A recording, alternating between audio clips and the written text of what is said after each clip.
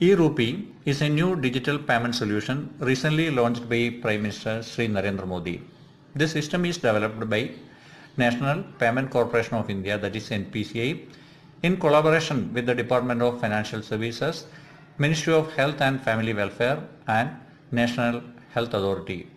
This instrument is expected to play an important role in the distribution of welfare benefits in the country.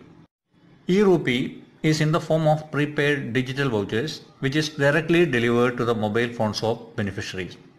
It can be used for purchase of specific goods or services but cannot be converted into cash or transferred to another person.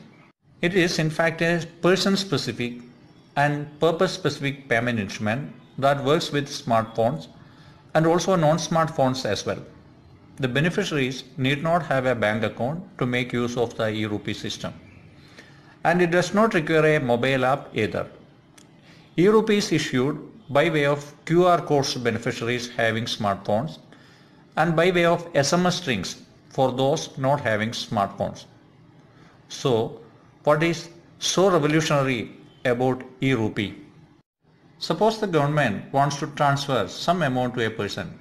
Instead of crediting the amount in his bank account, the government can authorize its bankers to issue Rupi to the beneficiary.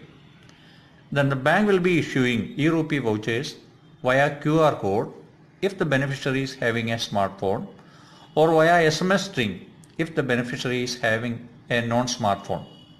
Once the beneficiary receives the QR code or SMS, he can take it to the merchant or service provider for availing the service.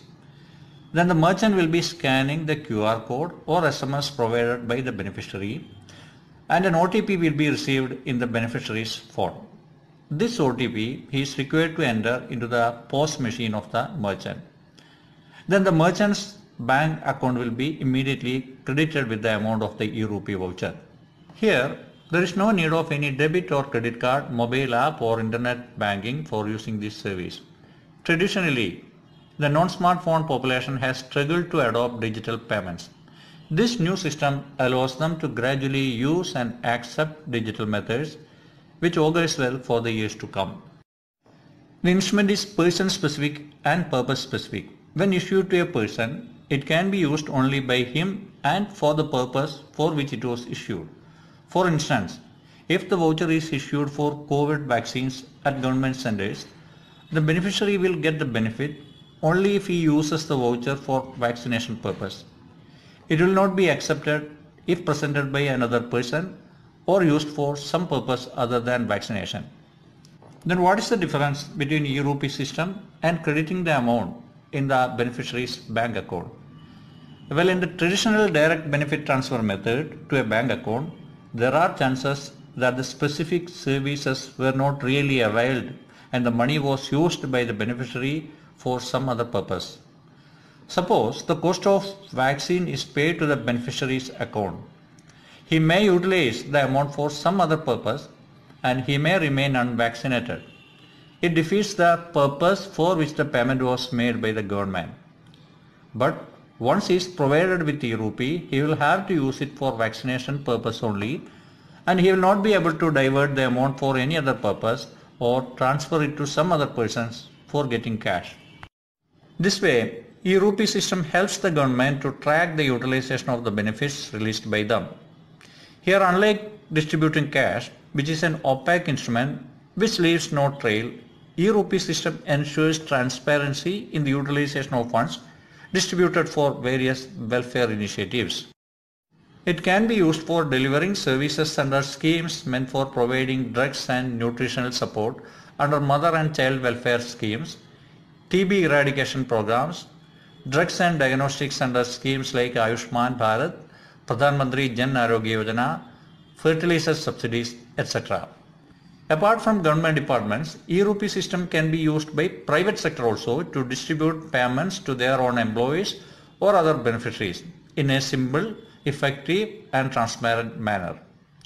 If some organization wants to help someone for their medical treatment or education or any other purpose, the organization can approach their bankers and request them to issue payment in the form of Rupi vouchers, which will be directly delivered to the mobile phones of the beneficiaries. Since e-Rupi is person specific and purpose specific, the voucher will be used by the intended beneficiary for the intended purpose only. Diversion of funds can be prevented, making it a leak-proof system for transfer of such benefits. Currently, the e-Rupi platform has partnered with two banks, Punjab National Bank and Bank of Baroda. There are 11 banks enlisted with NPCI, and more client banks will be added to the e-Rupi platform to gain access to the e-Rupi features. Hope this video has helped you in understanding the features of the just launched e-Rupi system. If you found this video useful, please like, share, comment and also subscribe to our channel, Bankers Plus Academy. Thank you.